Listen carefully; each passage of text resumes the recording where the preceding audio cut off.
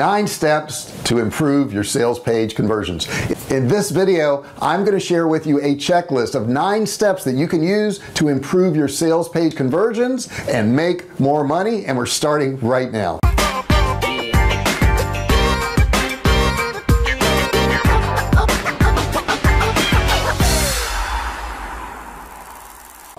Hey, JR Fisher here. Don't forget, subscribe right now. Go down there and click that subscribe button and like this video. Don't forget to smash the bell. There's a little bell next to it. You got to click that bell and turn on all notifications. Now, I've been selling online since 2009 and I've sold millions of dollars worth of physical and digital products. And on this channel, I share those techniques with you so you can start, run, and grow your online business.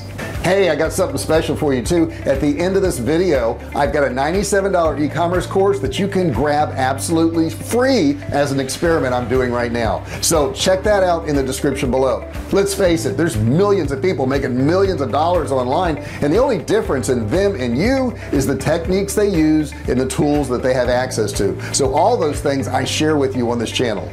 Have you tried to make sales pages or landing pages on your own? What experience have you had? What problems have you run into? Let me know in the comments below.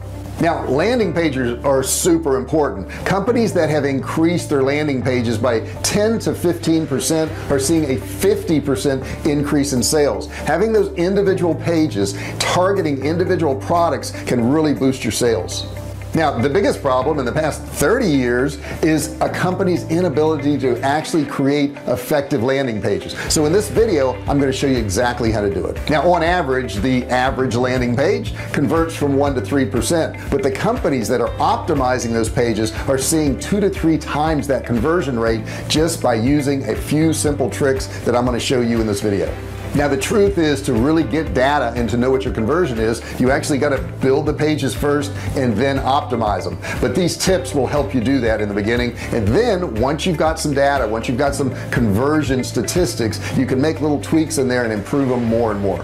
Number 1, understand your campaign goals. Your goal is not to sell them all the products on your site. The CTA, or call to action, should only have one offer. So many landing pages that businesses make have multiple offers on there, and they end up confusing the consumer and they never end up buying anything. So keep in mind, you've got to know what your campaign goal is, and that campaign goal is to sell that one product or one service and not give multiple offers.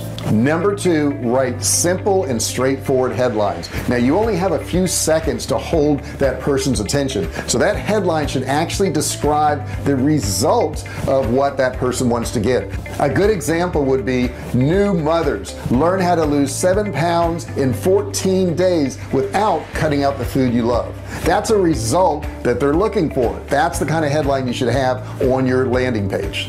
A lot of people think that if they have a really pretty landing page, that's going to make them a lot of money, but no matter how pretty your landing page is, without good content on the page, you're not going to make any sales. Number 4 is use the right images. The right images are crucial. Do not make a page that doesn't sell your product or service. I looked at a landing page the other day, and it was from a dog trainer, and she has good pictures of her and her dog, and she trains dogs and tons of pictures, but she had pictures of other dogs that were unrelated to her business. That was not good image continuity. You've got to have good image continuity. Those images have to sell your product and service at all times.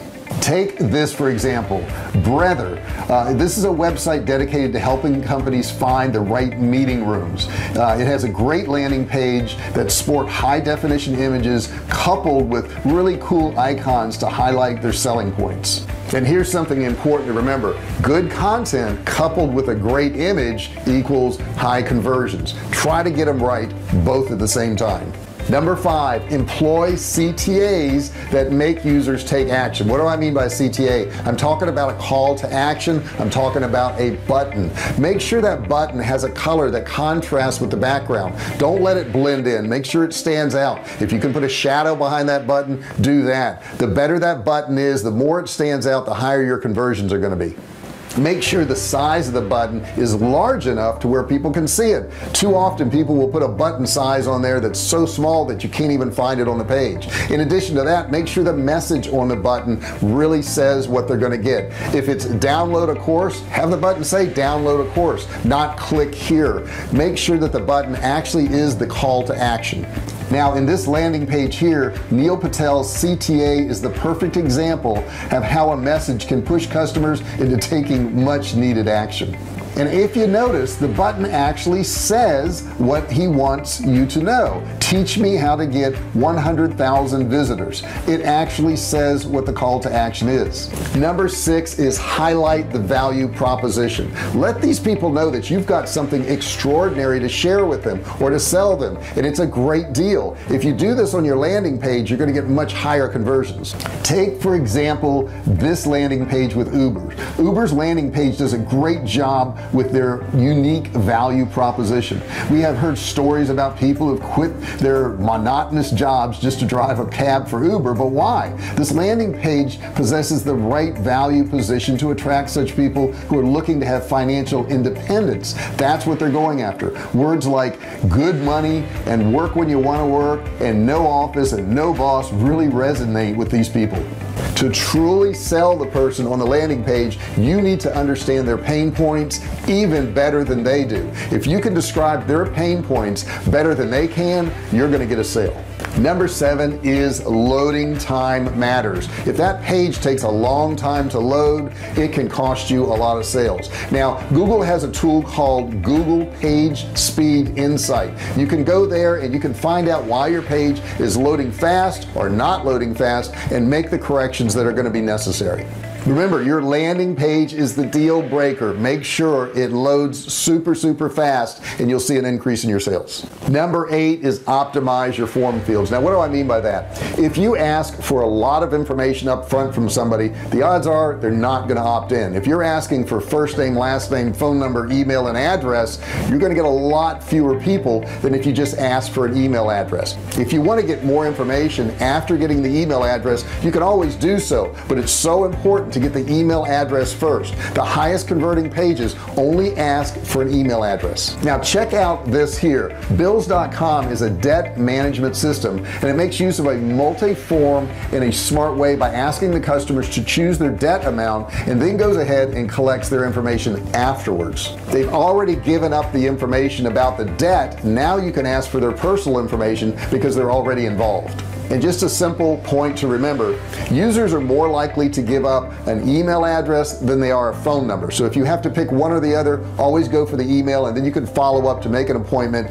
and possibly get their number later. Number 9 is A/B test your pages. This is the toughest thing for people, and I know I've experienced it too, where you have a page that's working and you don't want to mess with it. If you use a software that can do an A/B test, we use Kartra, and I'll put a link in the description below where you can get Kartra for $1. It can automatically do this A/B split test for you. Couple things to remember though. If you're doing an A/B split test, only change one thing. Don't change 2 or 3 things on the page because you won't know which page change actually made the difference. For example, if you want to change the headline, just change the headline. Have the exact same page, both of them identical except for the headline. If you don't want to do the headline, you want to do an image, that's fine too. Just change the image, but don't change the headline. Remember, just change one variable at a time, figure out which one converts better, and then you can go back and split test that page again.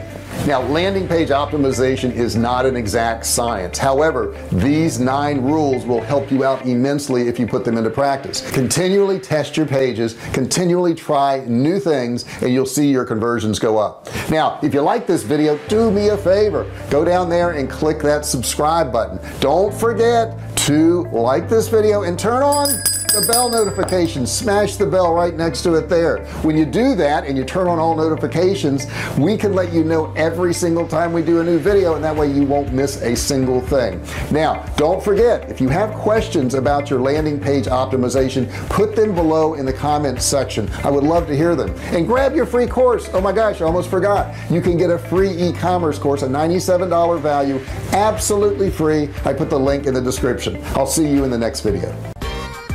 Hey, thanks for watching my video. Don't forget to subscribe to my channel and click that little bell right there so you can be notified every time I do a new video.